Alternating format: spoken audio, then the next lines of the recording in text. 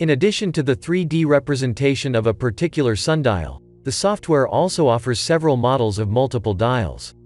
They are only available in 3D with a limited set of options. Their layout is not available flat. Nevertheless, the multiple sundial is created for the location selected by default. The first multiple dial is the diptych dial, consisting of a horizontal dial and a vertical dial, often installed in the form of a small resealable box, with a hinge. The polar style of both dials is in common, usually made of a thread.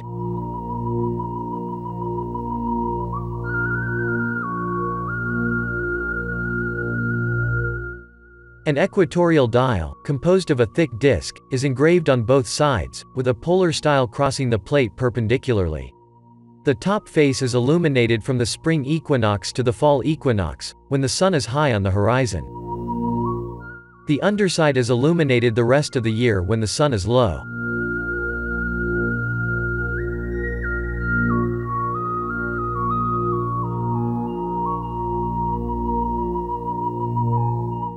Another multiple dial, the Gnomonic cube, is equipped with 5 sundials, on the faces of a cube. It has a southern vertical dial to the south, an eastern dial to the east, a western dial to the west, and even a northern dial to the north.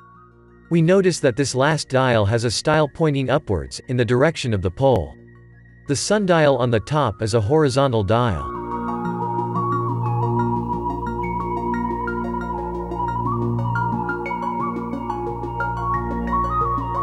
Finally, 2 types of multiple polar sundials are offered, on the faces of a polygonal cylinder. The first one is built on a hexagonal polar cylinder. It has declining polar dials on 5 faces. Both ends have an equatorial sundial.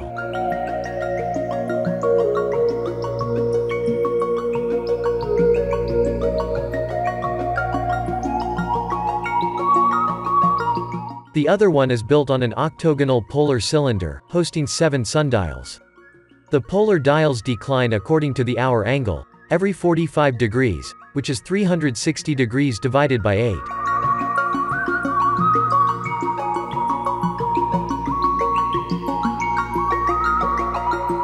For each of the 3D models displayed on screen, whether it is an individual dial or a multiple dial, it is possible to export it in OBJ format, compatible with 3D printing.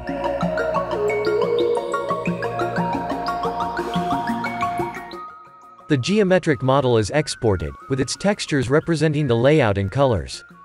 This makes it possible to create a sundial in 3D printing, possibly in color, if the machine allows it. Once created, the OBJ file can be opened in another application that will support 3D printing. That's it for this second part of the overview of the 3D visualization function dedicated to multiple dials. If you haven't done it yet, you can watch the first part on the interactive 3D view of sundials of all types.